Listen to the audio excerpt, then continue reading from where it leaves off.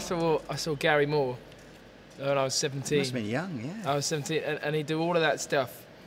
And I was so like into, when I was 17, I was so into blues, and I was so into blues guitar solos and everything. But the thing that we almost did, and it's so easy to get into the trap of every time, is you go, and you go dun dun dun dun, and here comes the end, dun, dun, dun, dun, dun, dun, boom, and you let that chord ring, you go. It's like, hang on, I thought this was the end. Forever. And someone just keeps playing over that final chord.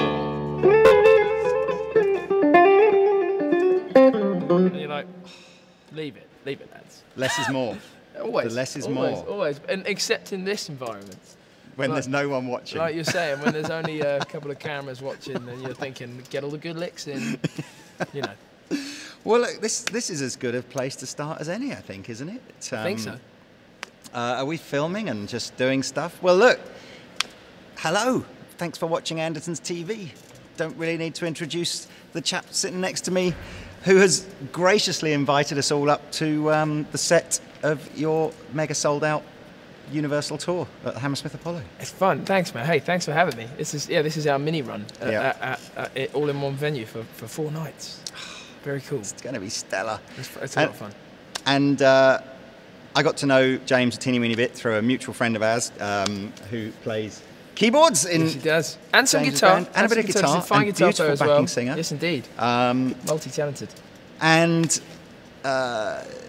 your kind of career, or not even the career, but what's fascinated me, and the reason I wanted to do this interview for so long and just chill, is because underneath the sort of this, not pop star exterior, but this, successful, big, millions and billions of selling albums, is basically just a dude that learned to play guitar. Totally. To a really good standard. Thanks. I don't know. Yeah, I do. I still love it. It's still a huge part. If my music is pop, and I'm entirely open to that, and I hope people do see it as that, as much as they might see it as other things. It's guitar-based or guitar-driven, to the extent that, I've yet to, and I don't think I'll ever really do much, if anything, performance-wise, without a guitar in my hands. Yeah. I've written a couple of tunes on the piano, but I'm not one to sort of stand up there without it and have some fancy moves. I'm more of a, there might be some, on a nice sort of plush stage like this, there might be some fancy footwork, but the guitar will be in my hands still. And because, it's where I started, just learning to play the guitar, wanting to be a guitar player, not even considering singing. My brother was the lead singer in the bands that we were in as teenagers, and I was always doing backing vocals. I guess maybe I had the confidence to do it because he could do it. And he's an older brother? Older brother, yeah, only slightly. And so I was never against it. I was just always, my greatest love has always been for guitar playing and great sound. So who kindled, that's what I want to get back to. Right. What sort of kindled that kind of love affair with the guitar? I'm sure there's the same for yourself. There's a lot of different ways to talk about that, because there's a lot of big moments. The biggest, probably most important one was when I was 11 years old. My dad was playing some music downstairs in the living room. I was up the stairs in my room. It was quite sort of open. I had my door open. It was like a Saturday afternoon, and he was playing music, and he put on Layla by Derek and the Dominoes. Right. I heard that guitar riff, and it really clicked. It sort of came in and to my ears and to my head, and I ran downstairs and just said, "What is that?" And he's not. My dad doesn't play the guitar. He just loves that kind of music. That's his world and his era, and it blew my mind. And from that moment, I was like, okay. I said, I think football was all well and good, but I was like, I want to learn to do that. Play the guitar. You're talking about first hearing Layla. What in the? It was 2000. Was it 2000? About 2000. 2001 maybe. So, because I remember my first Eric Clapton experience was in the 80s, so in my teens in the 80s, and he had that massive album with Bad Love on it, and quite a different guitar sound, Journeyman. Yeah. And that was, so I've always harked back to, that's my kind of Eric it's interesting, Clapton, and I love that stuff. I got introduced to the slightly more 80s, 90s Clapton through the 24 Nights live album. Right. And actually a different side to his music, but the Unplugged album. Yeah. The 24 Nights album was one that I absolutely fell in love with. Yeah. But it was 1970 Layla Eric Clapton mixed with a bit of Duane Allman. Yeah. That first sort of did it for me. I think I went from there to Cream. Yeah. My dad said, "Oh, you like Clapton? Check out Cream." Yeah. You know, and I went, and Sunshine Your Love is one of the first riffs I learned. I didn't attempt Layla first. I thought if I did, then I kind of went, you know what, too deep. I need to start a little shallower. Yeah. And work my way to it. But the reason why there's also different answers for sort of what got me into playing the guitar is I quickly went and discovered, you know, the sort of lineage of guitar players from the sort of early 60s back and forward up until now. Right. Going back through the blues guys, Robert Johnson and the like, or John Lee Hooker or Hubert Sumlin or someone like that, you know, playing with Howlin' Wolf and all of that, Muddy Waters and that, forward to kind of, I went from sort of Clapton. The Stones was always apparent, and that's where the songwriting comes from too. Because although those guys are, you know, Keith and Ronnie and Mick Taylor was a great player as well. He's a great player. Although they're great players, the songs thing was coming into my mind there as well, and coming into sort of the musical part of me. Did it ever go a little heavier? You know, were you like a Zeppelin, Hendrix kind of? Yeah, Zeppelin was a big thing. Yeah. Zeppelin was a big thing for me. I really fell in love with that. I mean, you know, when I was 13, I was printing off Metallica tabs for 6 months. You know, I gave that some attention too. Aerosmith, you know, all that stuff, that era.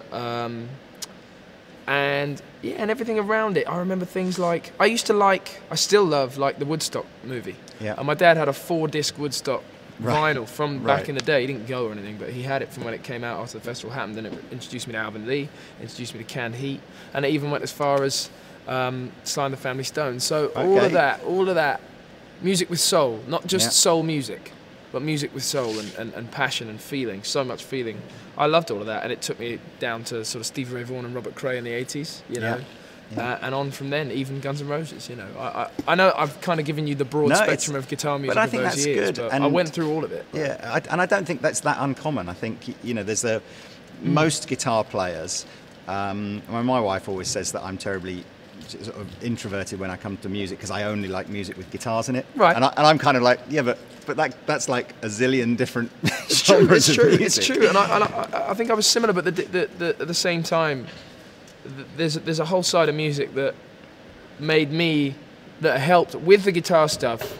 Alongside it, helped me become the me that I am now as an artist, and that's all sort of soul stuff and Ray Charles and Aretha Franklin and all that stuff. But you know, initially, from Clapton to Stevie Ray Vaughan with Jimi Hendrix in between, I kind of was saying to my parents, I just want to play 12 bars and the blues and all of that stuff and do all that because it's just incredible. So what do you stuff. remember? What was the first guitar that your mum and dad bought you? It was a Yamaha Pacifica. Nothing wrong with that. And they've I think they've recently reissued. There's a new look. There's like a new look one I think I saw recently. There's some crazy stuff going on. But it was, you know, it looked a bit like a Strat. The Strat was my big goal. And it's funny, I say that now, I haven't played a Strat for a while. I've never seen you with a Strat. No, yeah, it's kind of mad. You know, because from Clapton to Stevie Ray Vaughan to even John Mayer, those are three big, you know, influences of mine who are all world famous for their Strats. I don't know, you know, I got the sorry. I got the Yamaha Pacifica because it looked like a Strat. Yeah. And you know, I obviously, you know, my parents weren't just going to walk out and buy me a fancy Strat. They were like, well, you know, if you want the Strat, you're going to get a job and you're going to work your way towards it, which is reasonable enough. But it was Layla, you know, it was all of that stuff that made me want, and Clapton made me want the Strat, and I got it, and I sort of rocked it for a while, and I was playing it, and I was playing slinkier stuff, you know, softer. Yeah. And then I sort of stepped away, skipping ahead quite a bit now. It was then after that I stepped away from electric guitar to work on songwriting, and it just took me to acoustic guitars. And it was this Epiphone J200. Yeah. And I started to think more about Gibsons. I sort of dreamed about getting a Gibson J200 one day, and then I started to completely sort of reconsider Gibson guitars that I'd never been as into. Yeah. And you're going to hate me, but it was the Les Paul that I was just like, it's too much, I can't handle it. Yeah. I'm sorry, you look fantastic. This is, you know, I've been playing guitar for 25 something years, This was my first Les Paul that I bought in 2014. Right. For not dissimilar reason to you. Right. I vaguely remember I had one, or I borrowed one, like when I was in my early 20s. Yeah. And I don't know, I couldn't get the G strings to stay in tune, and it was really heavy, and just yeah, didn't the do heavy it for thing. me. I didn't like the big block, the big chunky thing.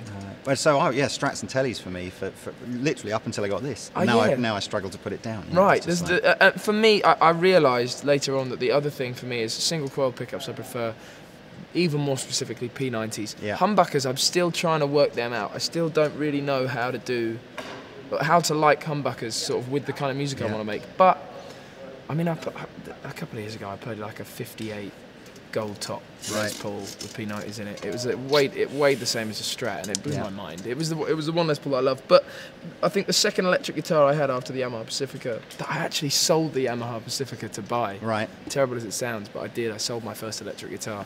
You're not going to say like some sort of shred machine? No, Floyd Rose thing, it was an Epiphone Les Paul Special 2. Nothing wrong with that. It was actually, I don't know. That was probably a bit of a down step, wasn't it? Or certainly a side step. It was a side step. It wasn't an up step. It Yeah. was just Tom, who plays bass, who is actually he's my oldest friend, and we learned to play the guitar together, and he, handily learned to play the bass too. But he had one, and I loved his, and I thought I'll get one because it'll be just as great. And it was one of those slightly lower budget guitars that he actually just had a sort of diamond in the rough. Right. Mine was all right, but it was a flat top. It wasn't arched like a proper Les Paul. But I liked. I felt a bit cooler with it. And were you just using like a little practice amplifier? Because I Solid love state that. Marshalls. I find that so inspirational for people learning to play guitar today. Yeah. Because whether it's a Pacifica or a Les Paul Special and a little 15-watt amplifier, it's like you can still make good music happen. Totally. So there's that dude Terry Manning. It's fascinating hearing about everything he did with ZZ Top. Right. Tiny little. There was some pig nose amps involved. Right. Apparently, or something like that. Yeah, I've heard that rumour. Yeah. Which I love. I mean, if that is the case, and I've heard of great examples of small solid state amplifiers made to sound enormous. I love the idea of it. I'm sure Joe Walsh's the Analog Man album was all done on some £99 Fender. Great. But I mean, if you get the sound, right producer, right miking, and like Jeff Beck says, the rest of it's in the fingers. Yeah. And so it's quite a good upbringing to be sort of. Actually, I'm not even sure if we're allowed to perpetuate that myth. What we have to say is obviously you need to buy really expensive guitars. Oh, sure, of course, God, yeah, do. Yeah, listen to Lee, yeah. I like the idea of it. I like the idea of early days. Aspire to the pricey stuff, sure, but early days. It doesn't matter. I think I probably have one or two friends or kids locally whose dads were into playing guitar and always have been, so they had some pretty snazzy stuff. Yeah. It didn't make any difference. Yeah. It doesn't really matter what you learn on. If you can make it sound good, you've clearly got something going on. You're clearly all right. So we didn't let any of that stop us. But yeah, I went to acoustic guitars and focused on songwriting. And I actually, after sort of nearly 10 years, sort of 7 or 8 years probably, of just thinking, I'm the guitar player, I'm going to be a guitar player. Yeah. I sort of just changed my mind because I've been in bands and I'd enjoyed it, but I wanted to sort of test myself even further and do something more as a front man. And I stepped away from electrics. How did you find, because you studied guitar further education, didn't you? Yeah. Did you find, what kind of a guitarist were you when you went into that versus when you graduated from that? I was a different guitarist going into coming out. Yeah. Physically, it's probably a slower paced thing. It just varies the rate at which you learn and improve, or the rate. What I should say is the rate at which you learn and develop. Yeah. You get to a point where you're proficient. Yeah. And then it's just about the areas you focus on and what becomes your thing and what you veer away from. Yeah. So I kind of went in and came out. In some respects, I felt, the same guitar player. Yeah. But mentally was the real, because when you get yourself around a load of different levels and sort of approaches of guitar player, you find out more about yourself without necessarily even doing much here. Yeah. You just sort of watch, and there's a bit of comparison going on, and you go away, you sort of go back to your room and you work on some stuff, and that helped me develop, with the whole sort of further education music thing. So less as a guitar player, more as a musician, you felt more rounded at the end. Yeah, because I don't know, they're okay, they're all right, those places, but it's a very personal experience actually sort of developing as a musician, and And you know, you will do it at your own pace no matter what. And if that means you spend 9 hours a day solid, then your pace will be quite quick and you'll still be doing it at your own pace. It doesn't really matter what other people sort of tell you.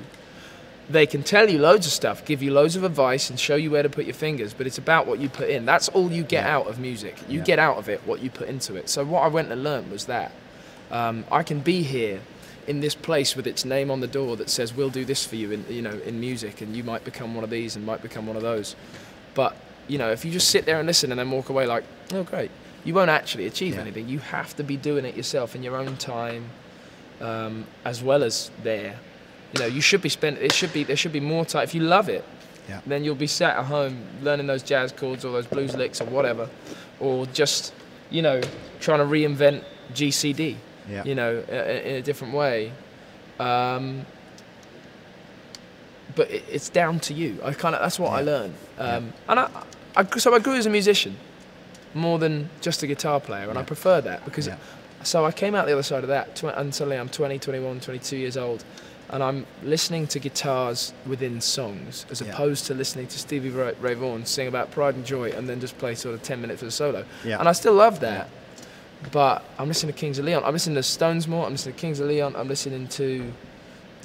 like more recently, there's a great band called White Denim he goes hard at the songwriting, lyrics, you know, endless melodies, and then he's this sort of virtuoso player. To check them out. Man, they're incredible. American band? They're an American band, White Denim, yeah. There's a great record called Corsicana Lemonade. Okay. I mean, you'd love it. You would love it. But, you know, I even went as far as listening to, like, T-Rex. Okay. And then what the Black Keys did listening to T-Rex. They loved all that fuzzy boogie rock. Yeah. And singing great little sort of nursery rhymey songs to it. It's great pop music. Yeah. And then I could feel even better about wanting to be like a pop star type of thing. Well, pop's... Pop isn't a dirty word. That's the only thing you've got to remember. Connotation exactly. It just means that it's popular. You know, exactly. You know, all that...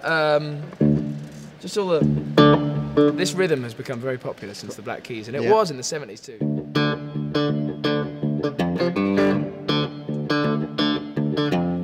You know, all that... there's that Black Keys song, tune.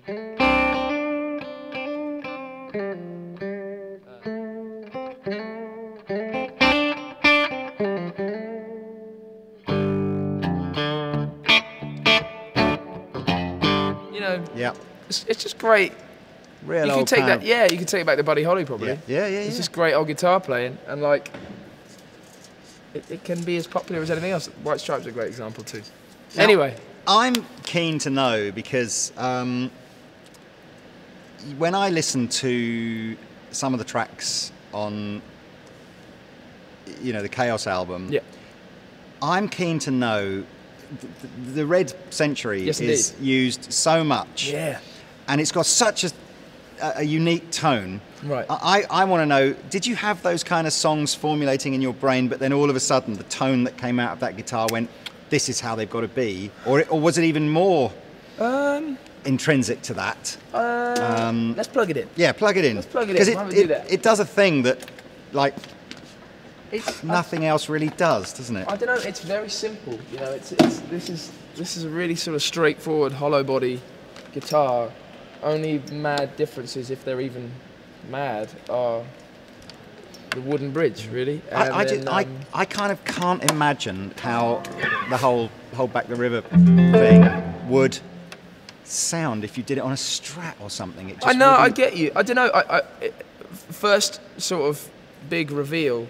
It's not really a big... Oh, what, you didn't record it on that? No, I did. And it's not really a big reveal. For a lot of those songs, it was unplugged. Right. And that's my favourite thing about this guitar. It's quite exciting unplugged as well. It's got this chiminess. And a rasp to it. Exactly. The rasp kind of from string buzz. Yeah. As much as a number of other things. And then it's just got this chiminess and sort of deepness.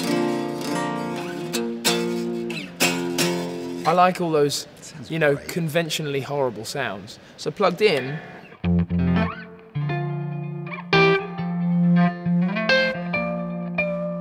it's got kind of nice little glassiness.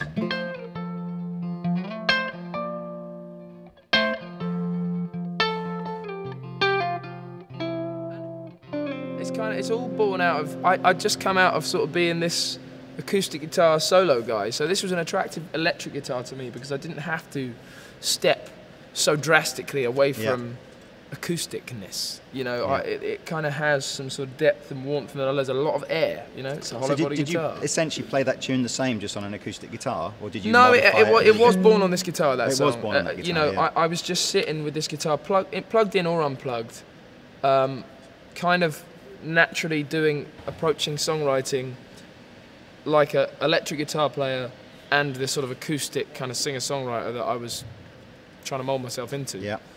Because I wanted to take it further than that. Yeah. Now, and since writing Hold Back the River or Craving or Get Out Where You Can, you know, Scars, like since writing those songs, I never wanted to, I'm not supposed to be some lovely little intimate sort of acoustic singer-songwriter, you know, pouring his heart out into little songs.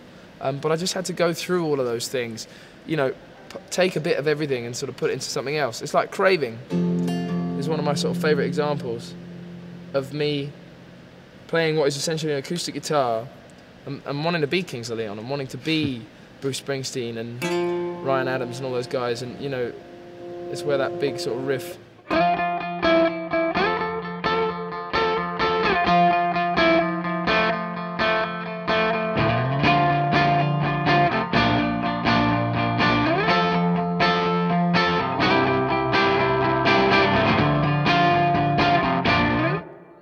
The roots and thirds thing is a big thing for me. That was a real that was kind of inspired as well by, I was listening to Foo Fighters. Yeah. There's nothing like Dave Grohl. I mean, there's nothing like Foo Fighters, but there's nothing like, that's 4 pretty simple chords.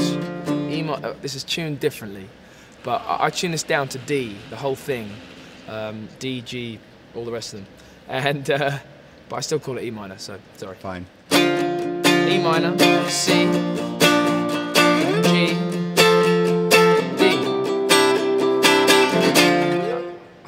It's got a Kings of Leon-y kind of strumming pattern to it. Right, all that downstrokes. Sort of, And that's the sort of Foo Fighters thing as well, you know. That whole Foo Fighters thing. I liked all the downstrokes. And Bruce is, again, you know, Springsteen's very, the verses are...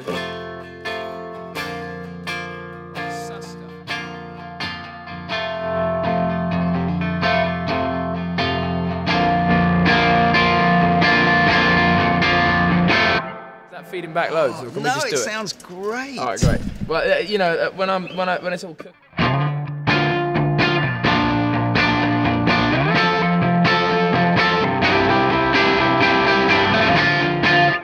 like all of that. I like all that. Just big, fat meat.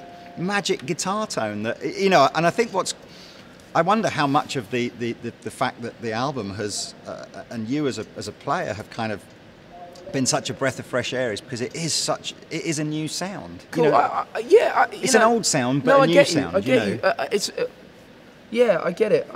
I didn't want to be afraid to keep it simple. Yeah. On the album, you know, throughout Chaos and the Calm, it's like, it's this through a twin and a couple other weird little amps.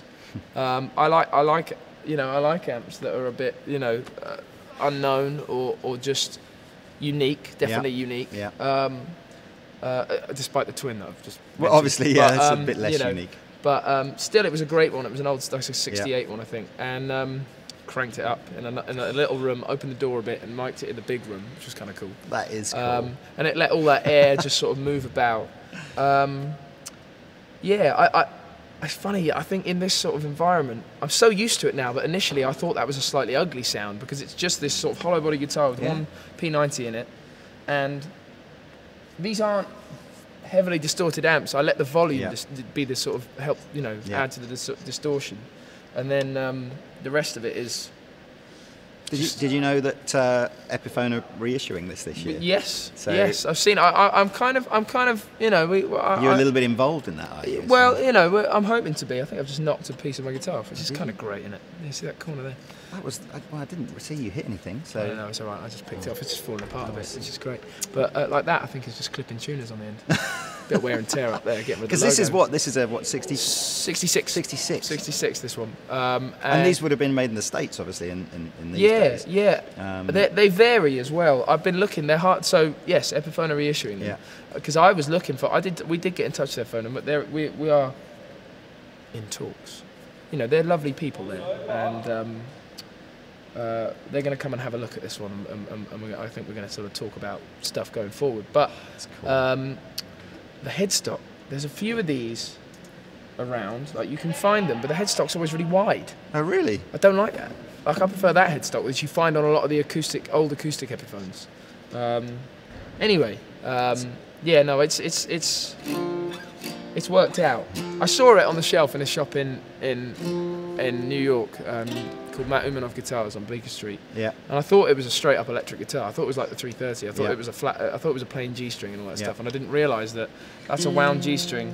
That's an entirely wooden one-piece carved bridge. Yeah. The saddles are sort of one big saddle. Yeah. Which is kind of awkward in a lot of respects, but It's got a casino kind of vibe to Right. it, hasn't it? But with a but it's not even as good in a way. kind of sound. It's Well, not even as versatile. Is what I'm trying to say. I'm just sort of fascinated by that kind of.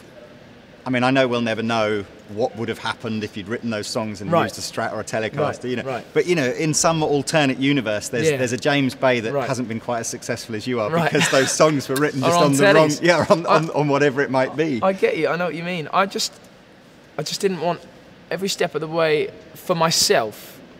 By my kind of own standards, I didn't want it to sort of feel predictable. Like Yeah. a Telly felt predictable. A Strat I'd played for a long time, and I felt like I'd done it. This was weird. This was a challenge, Yeah. you know, because it has the wound G string, and it is a bit of an acoustic built guitar.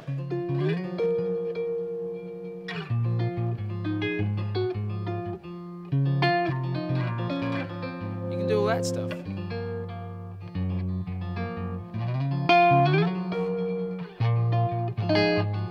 It's as kind of woody as it is sort of crystally, you know. The video you did to that, which is just you and that guitar, You like that one? that's still my favourite. That was Fender Blues Junior. Was it really? I was really proud of that video. Yeah, which is, I guess, is a little valve in the back of a Fender Blues Junior, isn't it? Oh yeah, it's a good little valve.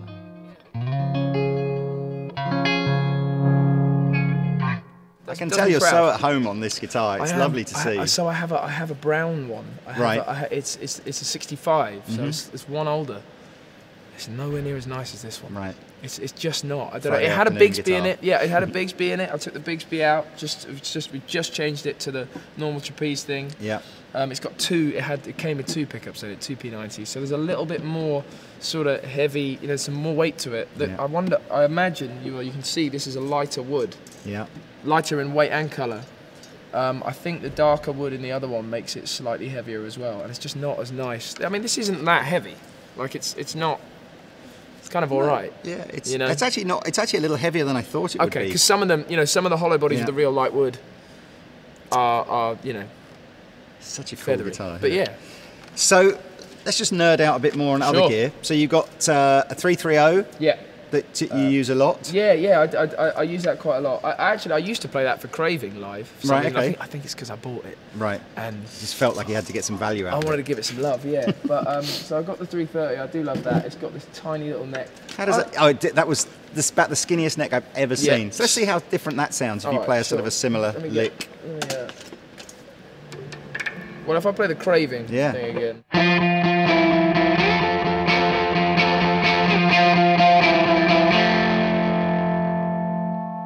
That's the middle. Way more position. gainy, isn't it? Yeah, it's kind of cool. Way more. The highest, the loudest pickup is the neck pickup. This is the bridge pickup. Yeah.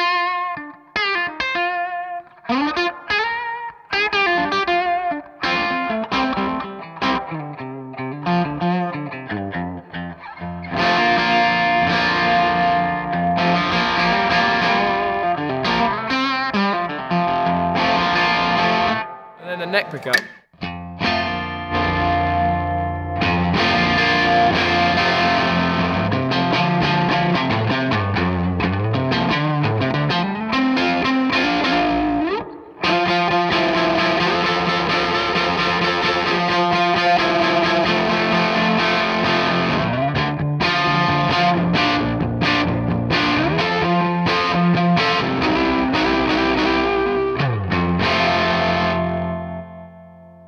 Isn't it amazing? Like these old theatres and old valve amplifiers, or Yeah, not old well- valve amps, but old technology Yeah, valve amplifiers and yeah. old guitars. They just sound like They do. They just sing and they amazing in roar. these They're things. sort of unashamed. You know, Got a little bit of feedback going on in the background. Love it. Love it.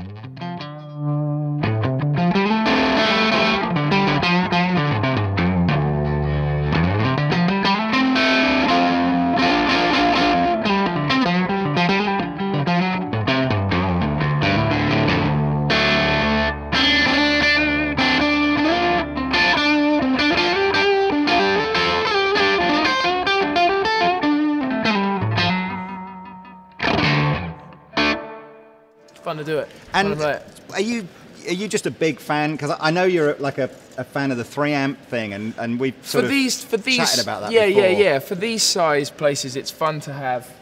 It is just indulgent. Yeah. It is indulgent. I'm as much a fan, in all honesty, I'm as much a fan of 1 amp as I am 3. I don't always use all 3. I often just use 2. The Hammersmith is this pair of lungs. It's the shouter. Right. It's kind of like the sort of. It's just a sheer volume and size. I'm not sure we're hearing that one. Oh, we're not at the moment. Sorry, we're not in this rig. We're hearing the Tone King of the Victory in this one because I had to be delicate. Like I say, it's a beast, the Hammersmith, and I love that. There are moments in the set when I kick it on. And is the pedal board? I know the pedal board's looks complicated because it's got the G2 doing all the switching stuff on it. But in terms of drive and EQ pedals, is it really none of that going on? Or? No, a lot of the EQ is from the amps. A lot of the EQ is amps. I like it all to be sort of coming from. I don't like to mess with it there and then then the guitar. You know, I don't want to sort of mess with it at too many stages. I want to set things. And again, it all comes back down to me from sort of what my hands are doing, because sometimes there's some parts that I'll play. I have a delay pedal. I use a little carbon copy MXR. Sometimes I might, sometimes I might do it myself. Right. I love reverb. I'll always have a bit of reverb going on. And we thank goodness for Strymon, because they have pushed that reverb boundary, haven't they? Yes, they have. I've got a big Sky and a Flint on there. Yeah.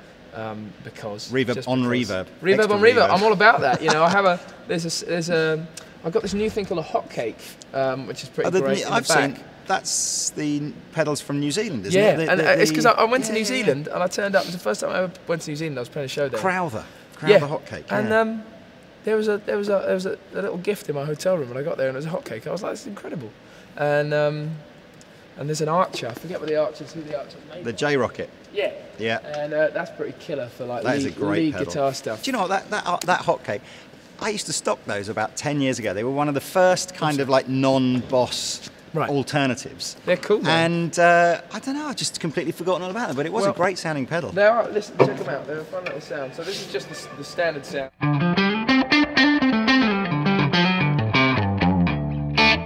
hotcake.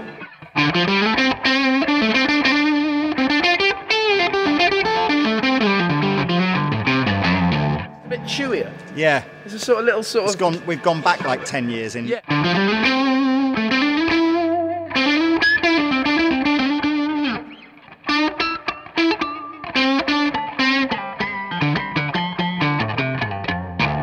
One of the things like pinch harmonics, which I'm not doing a lot.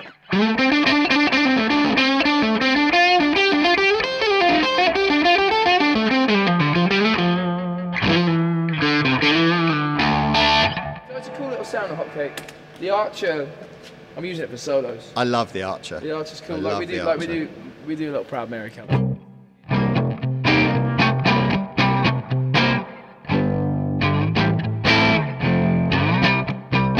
Let's step on this button. The Archer comes in.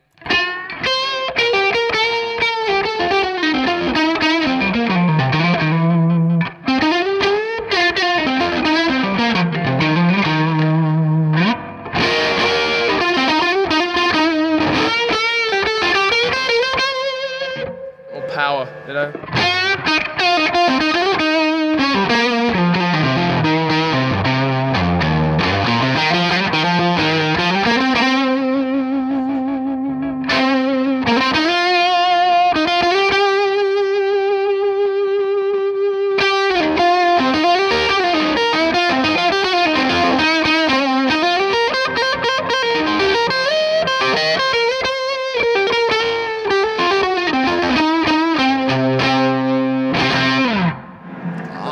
Man, it sounds great. I like that one. There's a bi-chorus in the back, which is really fun. I play a lot of these sounds actually on the red, but seeing as I'm in here.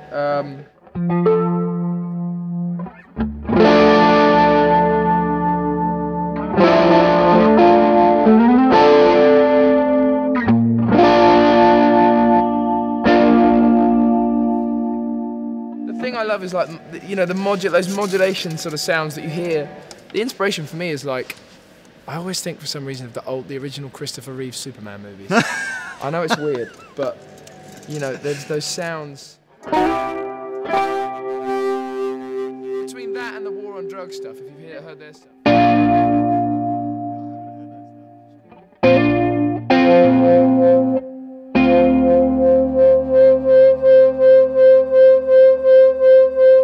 Because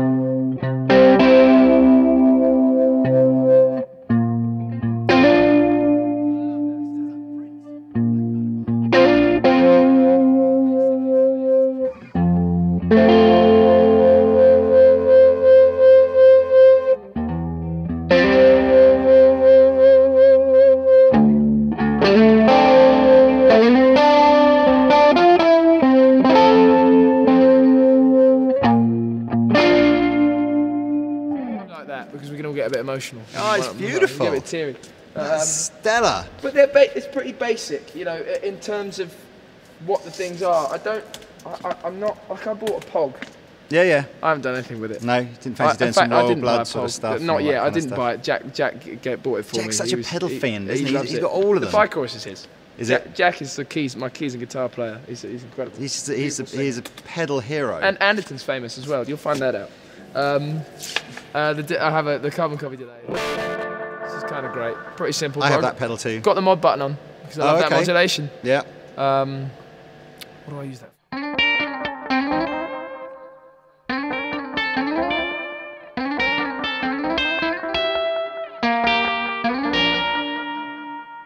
Just changes the colour for a minute. Yeah. Just changes the colour, and that's all I really wanted to do. Love a bit of tremolo. Again, you know. From the Flint. Anything for a bit of oscillation.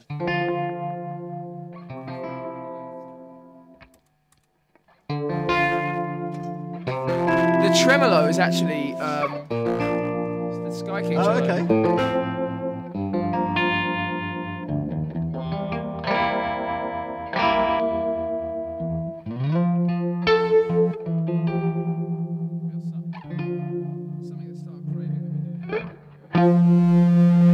Jerry's going so I wanted it to be really off from that tempo, just to confuse people.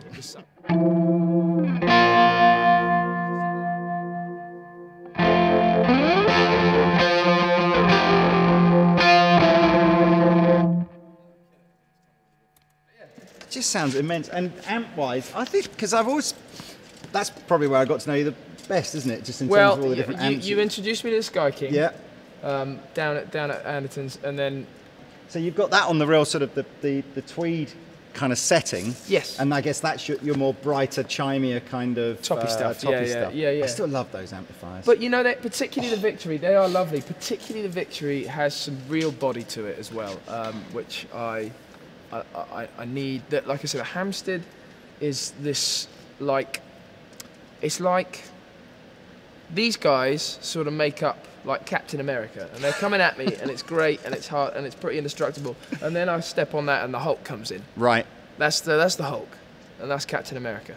That's awesome. Yeah, something like that. And then I essentially Great get the analogy. Avengers. I get the Avengers. I get yeah. the Avengers assemble when I step on a certain button. Well, I'm going to go with that as the best analogy. I think that's I'm the really best proud analogy of that I've ever heard. Yeah. That's incredible. So look, what is the future now for? Because I mean, Chaos and the Calm must have exceeded all your expectations. Yeah, it has. It has exceeded all my expectations. You know, and all those numbers, all those facts and figures are really exciting, and that's all great. But I have this platform. After having done, you know, in London alone, we did 3 Brixtons last year, we did 4 Hammersmith this year. I have this huge platform now to go away, make a load more music, tailor it even more to my guitar player desires, as much as my songwriter and my singer desires. And it's very simple, man. The future is just about, you know, bigger shows, longer shows, more guitar solos, more guitar solos in those longer shows, and bigger, you know, bigger sort of everything. Just more of the same but better. I'm going to say that. Oh, I'm going to say that because it's not. I don't know if it'll change drastically from one album from the first to the second album. You know, one day I will just make a synth album, I'm sure, but. For now, I will stick to guitars because they are my. No, this is the love. You know, this is the good stuff, and you know, so the future is more music as soon as possible. You know, hopefully on even longer tours in bigger venues for more people. You love the touring, don't you? I do. You are hard working. It's when we tour and play in the big venues that I get to have all 3 amps on stage. You know, I don't know. Maybe I'll just go out to 1 amp, but no. 4. All right, 4 amps. All right, now we're It's the talking. future. I've got a big platform up there. There's a lot of room for amps up there. Maybe we're talking 15 amps. Who knows? But that's the old Joe Bonamassa set, isn't it? When you see him on Facebook, he's got he? like every single Fender amp ever. He's the best kind of geek. He's the super geek. He's the truest. He is. So yeah, man, more music and hopefully a whole different set of stuff to talk to you about next time. Oh man. Well, look, can I just say? Of course. You know, whatever. I haven't met many pop stars, rock stars, whatever, in my time, but they don't come much nicer and more down to earth than this chap. And I'm sure any of you could catch up with James and talk about guitars in a pub for half an hour. But yes, thanks so much for inviting us. Man, of course. I'm looking forward to seeing you on Saturday. Yeah, man, nice one. Fun. That's it. Can I just say that when we sort of clapped hands together in this room, you didn't hear it. Should we do it again? But it was gorgeous. That's good. That's natural. The echo. It was beautiful. We'll put some effects on that as well. Yeah, maybe some of that bi-chorus. Get a bi-chorus on there, exactly. the hand slap. Nice one. All right. Cheers, guys. See you soon. Thank